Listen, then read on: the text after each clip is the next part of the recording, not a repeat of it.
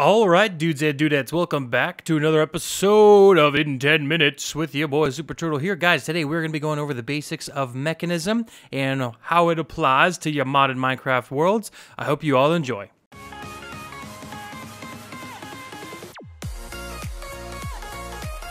So Mekanism is known for quite a few things, mainly being the 5 times ore production. You can turn 1 ore into 5 ingots, and also the atomic disassembler, but there's quite a few more, including, just basic ore duplication and a few awesome armor and tools options, so we're going to take a look into those. Alright, so to start off Mekanism, you're going to want to go ahead and make their metallurgic infuser. These guys are pretty easy to go ahead and craft. If you look up metallurgic infuser, you should see the recipe here in just enough items. If your mod pack does not have this, I would highly recommend adding it in because it will give you the recipe in order to craft it in. Osmium is the ore from Mekanism. You can smelt it up into ingots, and you can even crush it into dust, but this is definitely the first machine that you're going to want to go ahead and get. Once you have the metallurgic infuser crafted, you'll open up the GUI and it'll look something like this. Over here on the side is where you put in your infusing type. If we put redstone over here, as you can see, it starts to fill it up. Now, I do highly recommend if you want to get into Mekanism, starting out with a bunch of redstone, iron, and osmium. As you see here, we can go ahead and put an iron ingot in here, and this will get us an infused alloy. All right, here's our infused alloy, and then if we put osmium in here, we will get the basic control circuit. Now, these two items are essential for continuing on with Mekanism. All right, guys, now I recommend the first machine you make after the metallurgic infusers is an enrichment chamber. If you see here, this is the GUI that you'll go into. You're going to go ahead and take your redstone dust, put it in here, and then you'll wait for it to be done. Once that is finished, you'll get a thing called the enriched redstone. This also works for diamonds as well. We'll go ahead and get those started. If we come over here to the metallurgic infuser, we'll put one redstone in, so now we're at 620. If we put one more in, we're at 630. But if we put one of these enriched redstone in here, as you can see, we're at 710, so it is much more bang for your buck to go ahead and make the enriched stuff. All right, and this is what the diamonds in the enrichment chamber gives you, is the enriched diamonds. These are essential for the mod. You'll put these, kind of this similar thing, into the metallurgic infuser. Now, you will probably need a separate metallurgic infuser to go ahead and do this, but this will allow you to basically upgrade the infused alloy that you have and make a reinforced alloy. This is essential for upgrading your machines to higher tiers. All right, so there are 2 ways to go ahead and upgrade your machines here.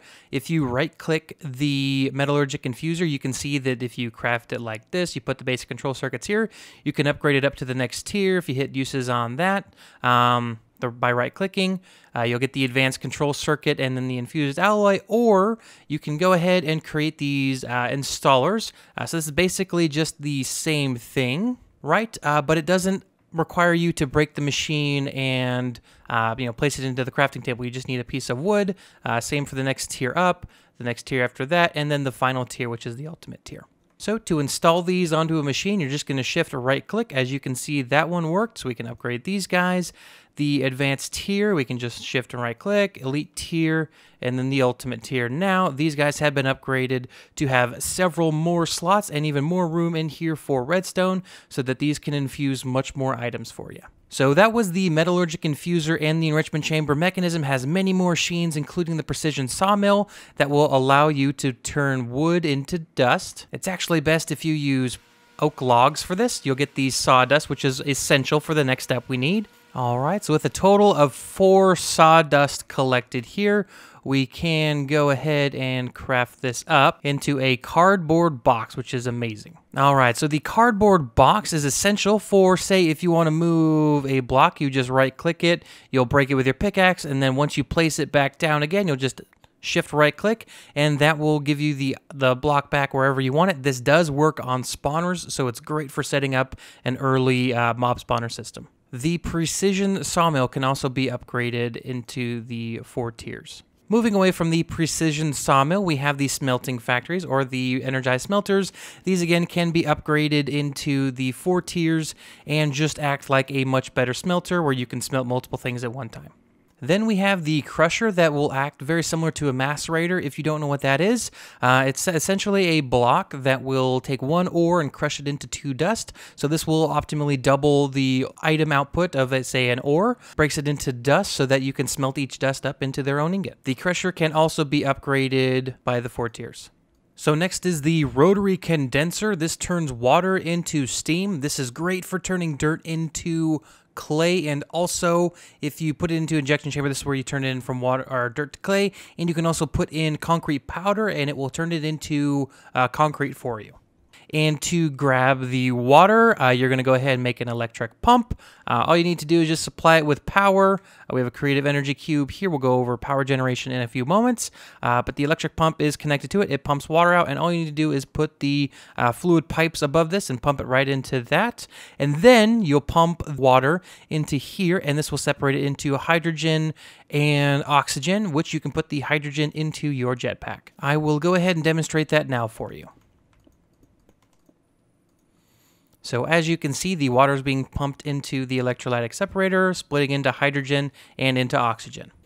And this will bring us into our next segment, the tools and armor. So we're going to go ahead and grab this jetpack here. As you can see, we have all of this hydrogen set here.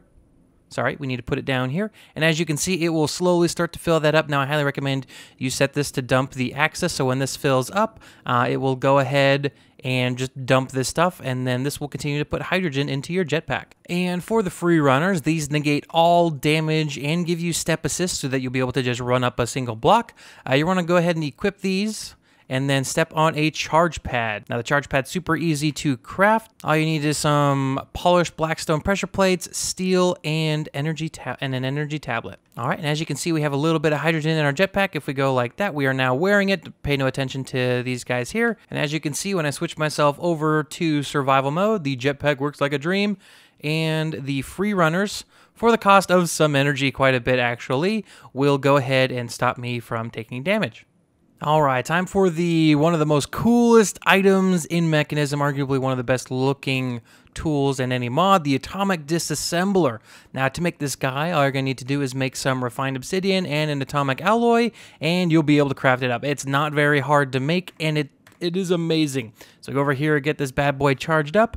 Now, if we hit the little GUI, which for me is the up arrow I've set, you can see we have a few different modes here. Fast is for stupid fast mining, insta-mine pretty much. We have vein mining and extended vein mining, so you can go and use vein miner on this, basically. So as you can see, it mines pretty quick.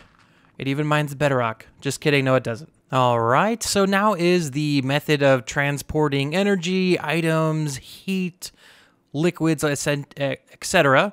So we have our basic universal cable here, amazing, transports power.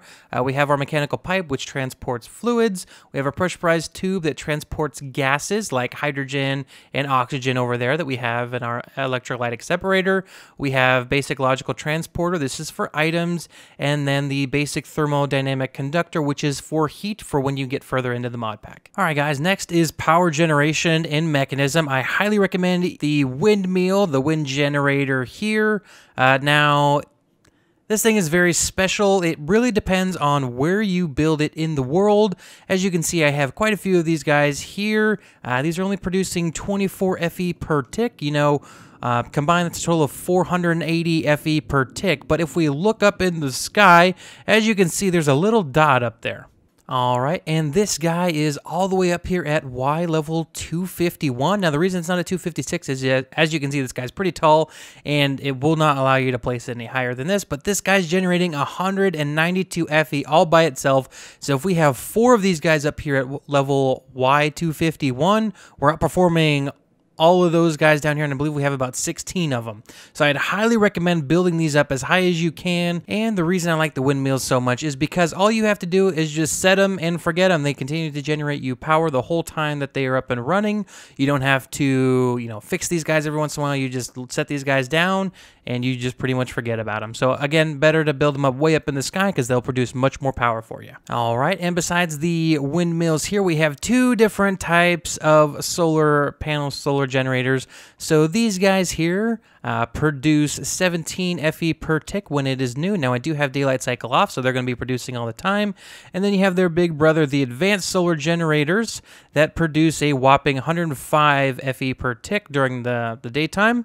So as you can see here, just got these guys sorted up. So as you can see, we have a whole bunch of these guys here, the little solar guys. They're only producing 140 FE per tick. We have 3 of the big guys, and we're producing 316 FE per tick. So these guys are definitely what you want to build, but I would actually suggest that after the windmills, because again, these only work during the day, and these work all the time, and if you move them up into the sky, yeah, you get a bunch of power. All right, so this has been Mekanism within 10 minutes, not including the intro and the outro. Guys, again, this tutorial is for the people who are not familiar with the mod. This is just to get them their feet wet, you know, get them into the mod, know how it works, how the basics. I do want you guys to continue to explore. I don't want to tell you guys exactly how to do everything, so I hope you guys do enjoy. I hope this was helpful for you. If it was, please make sure to hit that like button. And if you want to see more content like this, please make sure to subscribe. Anyways, it's been Super Turtle. I'll see you all in the next video. Take care. Peace out.